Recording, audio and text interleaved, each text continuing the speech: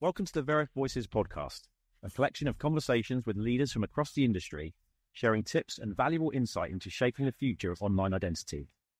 This podcast is brought to you by the people of Veriff, rebuilding trust in the digital world. Hey there, and welcome to a new episode of Veriff Voices. My name is Abe Post-Hyatt. I've worked at Veriff for 4.5 years and originally joined the team as our first US-based account executive. Today, I manage our strategic revenue team and work with some of our most important partners across the board. Today's episode of the show is a little bit different. I'm based here in New York City, and my lovely grandmother, Alice, lives out in Short Hills, New Jersey. I was planning to visit her for lunch and to catch up in general, and she mentioned that she would love to know a little bit more about what I do at work and what my brother does at work, who's also a B2B account executive who just started a new role. And it got me thinking that kind of conversation could be really beneficial to record. I started thinking about generational insights on software, on technology, and of course on identity verification in general. My grandmother, though she is very, very young in spirit and behavior, has seen the world go through some incredible transformational changes over many years. Compared to some of my other grandparents or the grandparents of my friends, she is very technologically savvy. We're always texting on iMessage. She's constantly sending me Instagram Reels with recommendations of things to do. She owns an Apple Watch, an iPad, a MacBook. She FaceTimes. And I think that's really special, both in general, because it allows us to stay in touch more, and it allows her to get some resources that she needs rather quickly. But it also means that she has a very unique perspective on how much identity has changed in the context of the digital world. Withdrawing money from her bank account is a lot different today than it was just 20 or 30 years ago, or even when my mom and her sister were growing up. And I know that having an in-depth discussion about IDV, about KYC, what it is and why it's important, one, will lead to a greater understanding and appreciation from her side, but two, it might help out a lot of folks around the world. IDV can be daunting. It can be confusing. Veriff, obviously, we try to make it as easy and frictionless and accurate as possible, but she is part of a very susceptible generation to scams. There's a lot of elder abuse and support scams out there, and her demographic is at risk constantly. So I had a really great time, as always, seeing my grandmother and catching up with her, and I want to thank her for allowing me to record part of our conversation. And in that conversation, I just kind of let her take the wheel and describe how she sees fraud, how it impacts her life, her experiences with identity verification, specifically banking and financial technology, undertaking such massive changes over the past couple of decades and beyond. And it was really great just to be able to simplify and explain exactly what we do, how it can help her, and why it's important to the world. And through putting this conversation on the podcast, I'm hoping it will help folks explain to their own families and friends how important this is, why it's something we need to pay attention to, and hopefully lead to a greater understanding of the value in Veriff and identity verification in general for all kinds of different people in all kinds of different places around the world. I'm really excited to bring this conversation to you. I hope it's useful. And without further ado, let's bring in my grandmother, Alice Post. You're a very technological person. I am. I would say so. I mean, you send me Instagram Reels. I don't know anyone else whose grandparent does that. So is that difficult? Some might say. Maybe we start with financial services. Do you remember that transition of moving from going to the bank physically to like Zelling someone? Oh, of course I remember. I still go to the bank physically, occasionally, but it's much easier to Zelle or Venmo somebody. That's much better. Is it also scarier? A little, because they constantly warn you about who you're Zelling. Make sure you're very sure whom you're sending your money. I believe at the beginning I did make an error. I remember that. On Venmo, right? On Venmo. It wasn't too bad. It was, I think, only $50, but It was a lesson. So I'm more careful now. How are you more careful? Well, I wanted to try sending, I think it was either birthday or holiday checks to my grandchildren, and Thank you. I wasn't quite sure. So I checked by looking at their phone numbers because there seems like there are many people with the same name. So I was able to check their phone numbers to make sure it was the right person. And it worked. That's good. Yeah, actually, I was talking about this on another podcast recently because when you go to the bank, I mean, they probably know you at the local branch, but generally you'll say, I want to make this change to my account or withdraw money. And they will ask you for your license or your ID. And then they'll look at your face and they'll look at the computer and they're confirming, okay, this is Alice. She is who she says she is. That's her ID. That's her face on the ID. That's the same address in the system, like things like that. Yes, most of my transactions are with the machine outside. Have you ever been asked, not by a person, but on like the iPad or your phone or laptop, to show your ID or anything like that? Or upload a picture of your license? Or No, I don't think so. Although I worry because sometimes I have been asked for my social security number, and that worries me. And now that I think about it, I probably should never have given it. It's been said that you should only give it if you have made the call. Yeah. But I have been scammed several times. So I'm a little more careful now. Those are not really support scams, but I guess impersonations, right? Well, they've been different. One, I think the first one was an email that said the person had all my passwords, and if I didn't pay up, they were going to send something awful to all my contacts. Right, they were threatening to leak private information for a ransom, basically. Either information or made-up information. Damaging information. Yes, I consulted you, and your advice was to ignore it. Yeah. Which I did. That's risky advice. I'm glad it worked out. Well, I think the rationale was that the scammer would be sending out thousands of such threats and would not be following up on anyone who did not respond.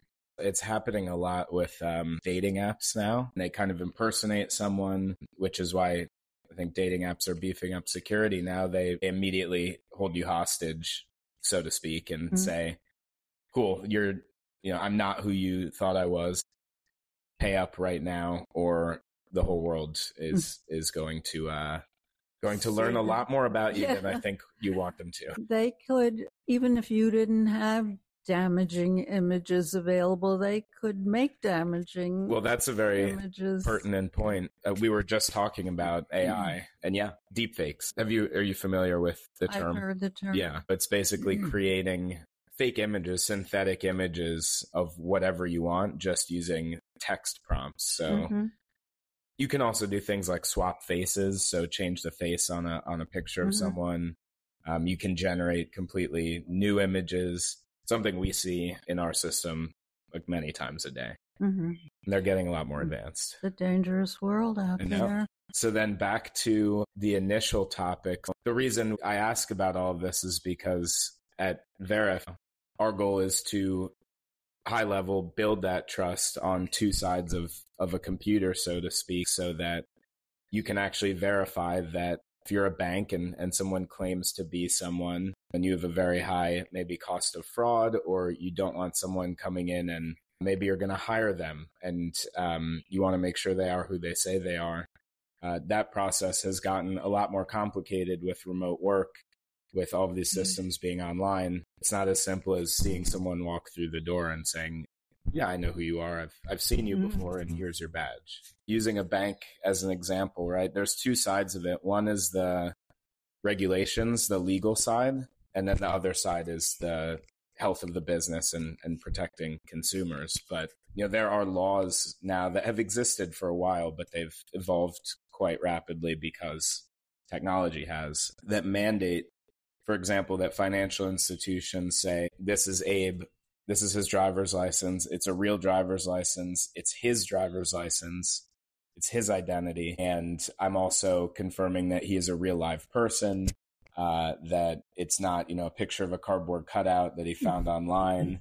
You can now make deep fake images of documents. So I could go on a website and for a very inexpensive price, generate a driver's license that looks like your driver's licenses. So it's getting really scary for businesses and individuals, especially because so much of our data is out there already. It's pretty easy to create an identity around it. Financial institutions, for example, are obligated to do that check using a government-issued ID.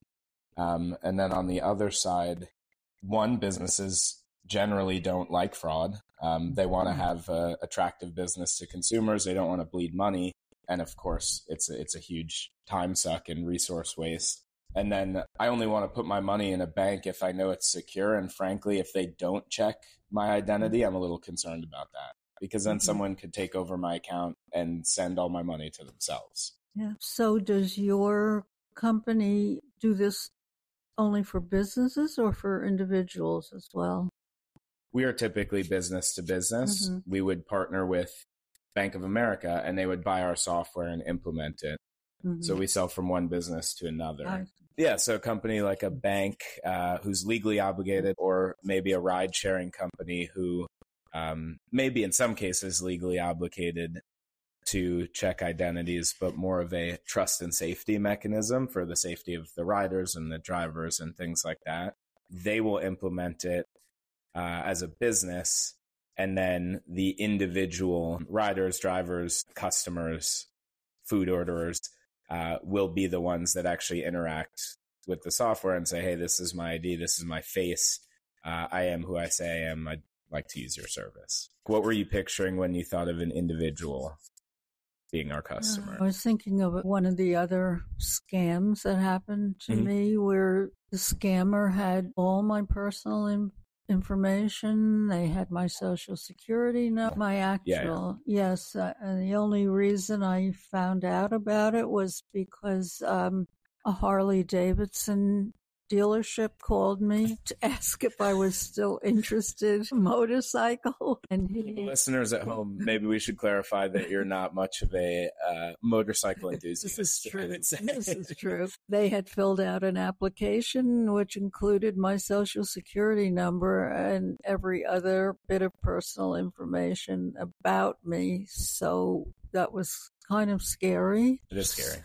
So I was wondering about the company that's called LifeLock, but I don't know anything about that. I just had to freeze all my credit accounts. I think the individual or individuals had also purchased, well, they opened credit cards in my name, and they purchased airline tickets and things like that. So I was, I think, able to eventually straighten it all out. But I do now have a freeze on all my credit inquiries. So it sounds like they were both trying to assume your identity, but also access to your credit. So both the theft of your identity as well as the theft of actual money. Was the reason Harley-Davidson dealership reached out, it sounded like they reached out not because they suspected fraud, but because they were wondering if you were still interested in buying a motorcycle. They just wanted to close the deal. Is it your impression that they didn't even know that you had been a victim of the fraud, and then they were the recipients of that fraud? Correct. When I found it laughable when they called me and I informed the salesman of my age. Then he gave me all the information about the fraudulent application. Was it filled out online, the application? I don't know. Interesting. So LifeLock, what they do is really important. It's kind of tangential to what we do, but they're more on the monitoring side. So if your SSN pops up somewhere like an online, like CarMax or something like that, where someone wants to buy a motorcycle, or suspicious activity based on things like credit monitoring, lost credit cards, or kind of the restoration of identity when it does happen to you, they're on those sides of it. So they cast a wide net, I presume, and monitor the entire global financial technological ecosystem to flag things and fix them, whereas we try to prevent them before they actually happen. That's better. Yeah. So let's just say, for sake of example, you did decide to get back on the bike after all these years of retirement from the roads. The gang. And and you said, you know what, I know a lot about motorcycles. I know the model I want. It's this Harley Davidson model. I don't even need to go into the store to try it. I'm just going to buy it from them online and pick it up at the dealership, which may be what this fraudster was trying to do to you. Where LifeLock would come in is where you probably got, well, Harley Davidson came to you, but in the other situations where your information was leaked, that's where LifeLock comes in.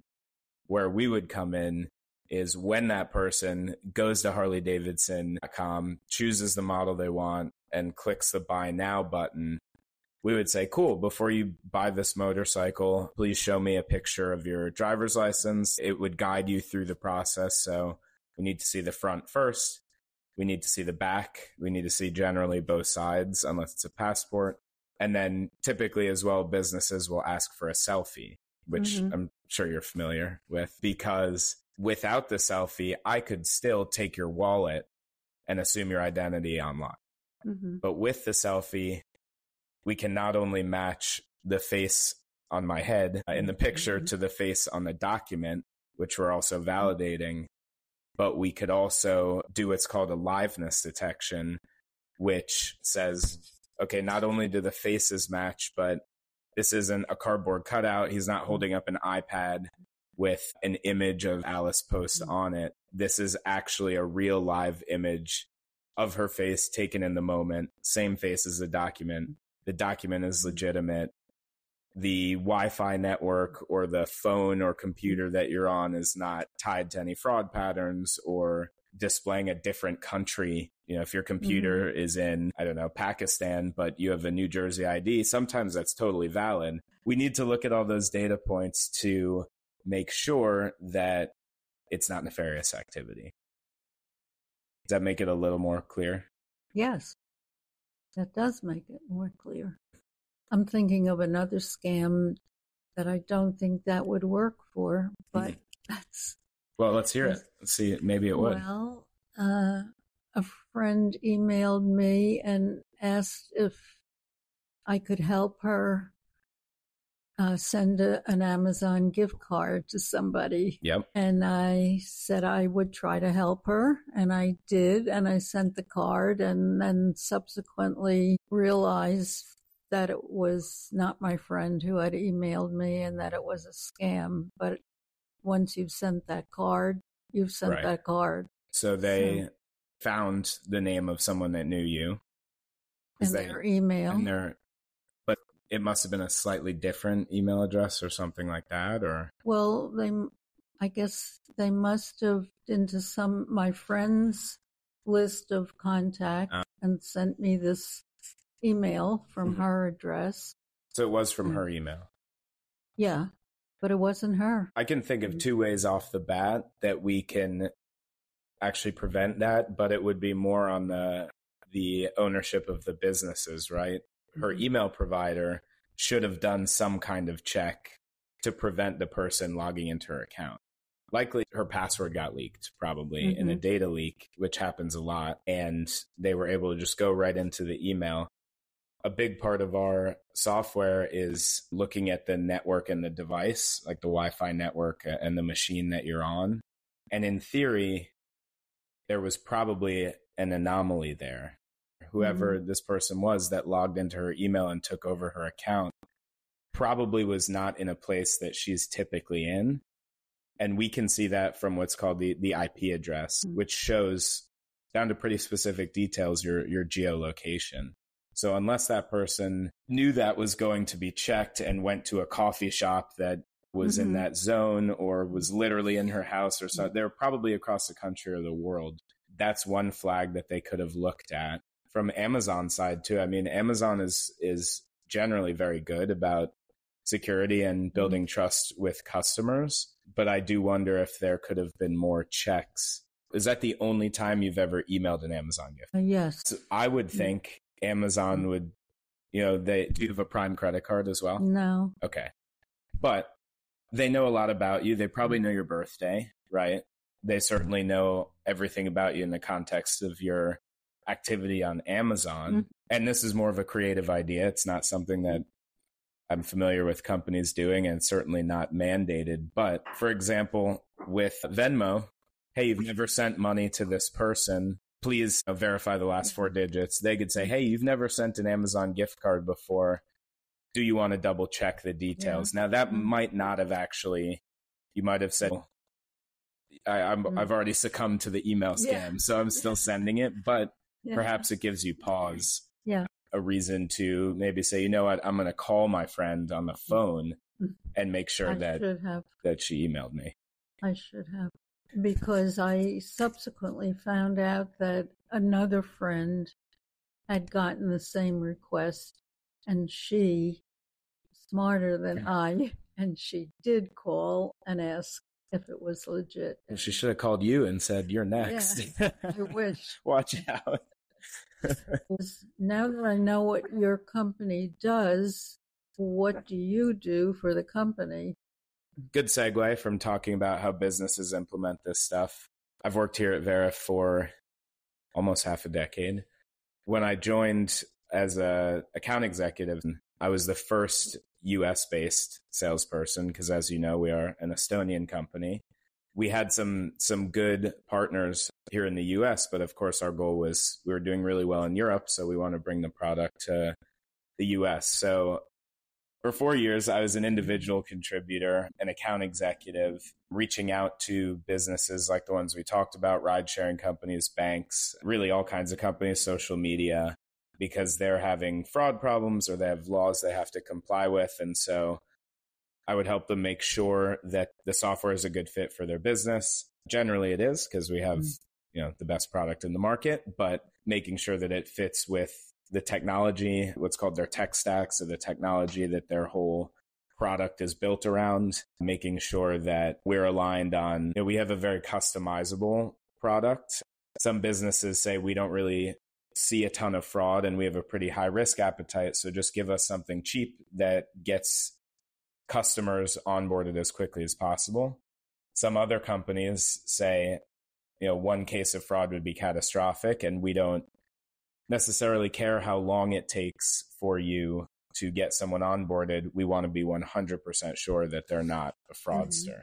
There's an important process to aligning with companies, figuring out what they want to buy, and then helping them buy it and implement it. How do you know which companies to call? Where do you get your contacts from? As any Veriff go-to-market employee in our department has heard me say 1,000 times, the number one reason a company buys Veriff's product is because they are legally obligated to. So that certainly does not make up our entire customer base, but any bank, any financial technology company, any payments company like Venmo, which is owned by PayPal, they are literally legally obligated to buy it from someone. So the question is not, are we going to buy it? The question is, are we going to buy it from Veriff or someone else? So we know good ways of connecting with those companies. We have awesome clients that send us referrals all the time because they see great performance. We've got an awesome board, an executive team, and then we also have a team of what's called sales development representatives whose job is to go out via email, LinkedIn, cold calling, things like that, and reaching out to the people in charge of those operations at these companies and telling them, hey, we think our technology could help improve your business, save you money, and decrease fraud rates, and in turn get you more customers. So we should have a chat and see if you want to test it out. And that applies to the other side of the market too, which is maybe social media companies or sharing economy companies like Airbnb. They want to maintain safety for obvious reasons. If someone's in your home, maybe you want to check that they're not a convicted felon. If someone's going to drive you around, you want to know that you're safe in that car. Maybe it's late at night and you fall asleep. You want to know that you're going to get home safely. And so there's what I call the need to have side of the market, which is the ones who are legally obligated, but still really, really interesting and important customers. And then the nice to have, which is nobody's telling us it's illegal if we don't do this, but we would like to do it because it will make our company better. But do most companies already have some form? So you're asking them to switch to your company? Yes. Because you have such a great company. Yes, definitely. And the pace of innovation right now in general is very fast. And that applies to our industry too. And we have a very saturated industry. There's a lot of providers. So generally bigger companies like a bank or any kind of multi-billion-dollar business will do kind of a market scan on maybe an annual or somewhat regular basis to make sure that they're using the best technology for their needs, because generally where an ID check will sit is in the onboarding aspect. When you sign up for a bank account, you will have to do it before you're granted the bank account and you can start putting money in and using it. And we always want to mitigate as much fraud as possible. But what's really important too is making sure that we don't turn away an honest user because we erroneously think that they might be a fraudster, but they were actually an honest person that perhaps is unfamiliar with how to do identity verification or something like that. And because of where we sit, it usually has a direct impact on the bottom line of the company. If you start turning away tens of thousands of customers because your rules are too stringent and the lifetime value of a customer is $1,000, you're now in the millions, most likely in terms of losses. Sitting at basically the pearly gates and being the arbiters of who gets to enter and who does not. If a business starts onboarding 1 million more businesses quarter over quarter and they're a public company, their stock price is going to go up. They're going to raise money. They're going to get more customers. And so we really have the ability to make a company stronger and healthier. So it's very important that they continuously look for new options, because even if they can improve an important metric like their rate of onboarding improved users by 1%, that 1% could be 500,000 people. What happened in January? Or after you've been doing this for 4.5 years? Yes. So for 4 years, I was the person helping to onboard some amazing partners and clients that we have, some of the biggest companies in the world. And then in January, as the company has been growing, we formed what's called a strategic revenue team, where we work with mainly billion-dollar businesses, public companies, really large enterprises, which is very complex but very rewarding. So I was a part of that team, and then we had a position open for someone to actually lead that team. And having the amount of knowledge that I gathered over the past few years and having close relationships with our clients and considering my own personal goals to be in leadership positions down the line, I thought it would be a great idea for me to apply for that position, and I ended up getting the job. So now I am the manager of that strategic revenue team. And so we bring on new clients, and then we also maintain the relationships and grow the relationships. And we work with our account managers who kind of do the day-to-day post-sale relationship. We have solutions engineers who are the best in the industry by far, and their job is to help on the technical side. This is how you implement the screen that pops up and asks you for your ID, or, hey, okay, you don't want to accept fraudulent IDs, but you don't care if a document's expired or not. You just want to know if it's real. They can help customize the technology to behave however they want it. So we help bring in new business, and then we also maintain and grow the existing client base for these really large companies. Did I explain it well? Very well. I'm so glad you did. Okay. My one final question is now, when someone asks you, I remember you have this grandson, Abe. What does his company do? How would you explain it to them? Let's see. The company provides security for other companies so that they don't become victims of any kind of fraud. A little coaching. Yeah. Don't become victim to any kinds of fraud, or Documents. I would say that we help companies validate the identities of their end users. Yes, they do. So maybe you can paraphrase that. You said it so well. I'll just use AI to put it in your voice. Okay. Well, thank you very much for letting me record the conversation. It's extremely rewarding. Good. I'm glad. So very informative. Good. And if I had a company, I would definitely employ Veriff. This podcast is brought to you by Veriff. Identity verification made simple. Learn more at veriff.com.